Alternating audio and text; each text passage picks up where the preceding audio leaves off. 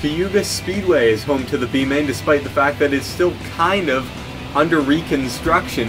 As you can see, the front straightaway and back straightaways are paved with new asphalt. The corners, not so much, just kind of smoothed it out as best they can. But Marcus Stroman is going to get the field going here, the 28-car field. Off into turn number 1. Shrimp Engrid starts on outside pole and quickly loses second to Mark Nutt on the inside. Marcus Stroman right down on the bottom, a bit of a surprise there, but Stroman will hold on to the lead at the end of lap number 1. Mark Nutt currently in the tedious second position, the last transfer spot into the feature. Nutt and Stroman pulling away, but not all over the back of Stroman. He's very impatient getting his way to the front, and an amazing save by Stroman to come back up in front of Nutt and not lose a huge amount of time doing so. But here comes Engritz going for that second position once again. Engritz wants it back. Stroman got the pole for his heat race at Flamborough Speedway, but blew a motor halfway through after leading all of the races. Laps up until that point, he came here with his team, and they prepared one hell of a car for the qualifying runs earlier today, where he again got the pole, and he is currently maintaining the lead, having led every lap so far. What a weekend it has been for Stroman. Friday night with the happenings at Flamborough, and now here on Saturday night leading the way. The guys at the back are putting on a hell of a show. Everyone very impatient. No one's waiting around in this 75-lap B-Main. Luke Walker, Zeus Moore, Pichu London 3 wide as Sidney Crasta gets into Walker. Walker up the racetrack, and that collects Morrow, Rick, and Wheeler with a little bit of damage. Bejanov perhaps got just the tiniest piece of that, but he's certainly the best off of the drivers involved in this accident. He started dead last, and it's going to be a lot of work for him to get up into a transfer spot if that's what he's looking for. Green flag back out. Engritz with a great restart as we come on to lap number 11, and immediately drops to the inside of Stroman in the 66, trying to hold on the best he can. Had to get out of the throttle in the middle of the corner, but a surprisingly good run off for Engritz as he gets into turn number 3, looking to clear off the corner. Yeah, he's going to do so as Stroman struggles to hold on to that second place. Nutt took a look on the inside, and I'm sure Stroman didn't want to get spun around there. Stringer making his way forward in the 87, driving by James Silverfox, getting right up beside him on the exit of the corner before going down to the inside to try and get a good run through turns 3 and 4. Currently composing the midfield are drivers like Andreas Allen, Sam Morrow, Michael Kane, and Prudence Littlejohn, holding on to a top 15 run at the moment. As Ty Dent nearly loses it, getting into turn 1. A nice save on behalf of that driver after making a little bit of contact with DJ Harris in the 36, who just narrowly didn't make it into the feature in his heat. Again, Flamborough Speedway. Seems all the drivers I'm talking about today were in that Flamborough heat, and what an eventful heat that was. But Dent and Harris continue racing side by side as Kane and Morrow drive by Allen. Allen does not appear to have a car capable of getting a top 10 at the moment. We'll have to see whether or not that car comes back as we get into a bit of a green flag run, or what's going to happen there. One of the biggest movers of the race thus far is Tyler Markell. We're currently on lap 20, and Markell is up to 6th position from a starting position of 19th. He's just been driving his way up the inside of people all race long, but keeping himself out of trouble, which is such a critical aspect of short track racing. Of course, Cayuga Speedway, the second largest oval in Canada currently at 5/8 of a mile in length, second to only Scenair Super Speedway, which is 33/40ths or 0.825 miles in length. But the caution is out once again. I believe Sam Morrow blew up on the back straightaway. Yep, Morrow blew up in turn number 1.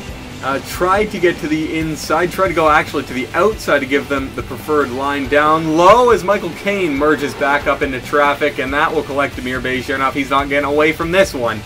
Allen with a little bit of damage as well. Will Hoyt perhaps. Zeus Morrow appears to have some damage. Bejenov for some reason gets into the 21. And Pichu London also with a big piece. Didn't see what happened to him. London just came barreling in behind Bejenov, got into the back of him, and got sent down the racetrack by Zeus Morrow, and then ended up Mark Martining it into the fire truck entrance before driving away miraculously. That car's got a lot of damage that might take him out of the race, in fact. Back to green flag conditions on lap 27. I believe I forgot to mention after the first caution that Alex Wheeler went out of the race from his hit in turn number 1. Sam Morrow also out of the race from the blown engine, but Pichu London still out on the racetrack. They tore the hood and fenders off that car, but he's currently at the tail of the field, luckily. Engritz, though, leads the lap after the caution. That's when it's most critical to defend your position, and Engritz holding on for now, but Stroman still very close. Ilya Bondarenko up to 3rd in that 77 machine. Mark Nutt currently 4th in the 0 car. Stroman wants the lead back, though. He goes to the inside of Engritz down the front straightaway, and he's easily got him cleared by the time we get onto the back straight. A very strong car, it appears, for Stroman today. He really wants to make his way into the feature after what happened in his heat race. Engritz actually holds on the outside, though. He came back, though. He came back in turns 3 and 4 on that outside, currently doing it again in turns 1 and 2. Bondarenko down on the bottom, looking to grab second for him if Engritz isn't able to make that stick on the outside, which it doesn't look like he's going to be able to do. Bondarenko threw into a transfer spot now as we approach the halfway mark. I'm not quite sure how, but Pichu London, despite not having a front end, is doing surprisingly well. He's gotten by a few cars. Bejenov, Kane, Zeus Morrow, and Luke Walker. Most of those had damage themselves, but none as severe as we see on the 007 machine, and he's still making his way forward. It does appear as Krasta and Washer nearly make some contact there in turn 1. Stroman begins to pull away, but it's still anyone's guess as to who's going to get that second transfer spot. Nutt drove by Bondarenko a few laps ago, but here comes Markel up to 4th, looking for 3rd at the moment as we're about halfway through this thing. Engritz and Stringer definitely not out of the picture yet either. Just a few car lengths back of the battle for the second transfer spot. Duncan here as well. He started 6th. Kind of hasn't done too much so far this race. Stayed pretty much where he was at the start. Kerry Davis here as well. Daniel Voiles in the 52 is currently holding the last spot in the top 10, defending that position from DJ Harris, who is riding his back bumper, but Harris blows up, coming down the back straightaway. Huge plume of smoke from that car as he holds the inside line, trying to stay out of harm's way as he brings that thing down into the pit. His teammate Wheeler went out to a crash earlier in the race. Neither of those cars are going to make it to the feature. In fact, neither of them are even going to make it to lap 40 in this B main. Real shame for him. What a sour note to end the season on for that team. Will Hoyt, despite rear end damage, has almost made his way up into the top half of the field, up to 15th currently, trying to run down Andrew Rick. Just behind him we have Krasta and Trelinsky. Krasta, of course, involved in a crash earlier on. Trelinsky just dog-ass slow all race long. Jose Bautista as well, a little bit off the pace, but again, he has the excuse of damage. Kane back here as well, as London continues to somehow make his way forward in that 007 machine. Marcus Stroman has pulled away and is currently leading by more than 2 seconds over Nutt and Markel. It's a bit more of a personalized battle for second now. It appears it's going to be one of these two drivers as the laps begin to run down. Under 25 to go at this point. Nutt desperately trying to hold on to that second transfer spot over Markel, but Markel has continuously been taking a peek on that 0 car. Might do the same thing to Nutt as Nutt did to Stroman earlier if he's not damn careful, but Nutt holds on to that spot for now. Nutt has slowed considerably off the pace of Markel, it does appear. Engritz closing in now as Markel tries to go after Stroman for the lead in these final laps. Might not have enough time to close the gap that much on him, but here comes Engritz up the inside of the Zero car. He's going to get third. It appears that neither of the Allen Racing cars will make it into the race. Allen currently sitting in the mid-teens in that 39 car. Alex not doing well at all, currently around 23rd spot in that 49 car.